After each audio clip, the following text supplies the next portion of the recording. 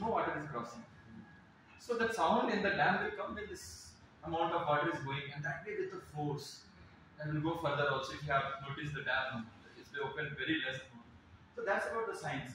Even in the taps, we can observe that. Even in the taps. But the fun part also is here. Let's say I add one more column. What will happen? What do you think? What will the quality of sound be? Will it be louder? Will it be sharper? Or any guess? Will it change? First of all, sound will be same. It will decrease. It will decrease. Your guess, man. The prediction in our advance. There won't be noise. There won't be any noise. Sound. There won't be any noise. Okay, let's see. So that was our prediction. Maybe this will like fluid. Okay, that was prediction. Okay, let's see the observation now. Can you like figure out what kind of sound you are hearing this? What is the difference between the earlier sound when this column was not there, when extra length of pipe was not there?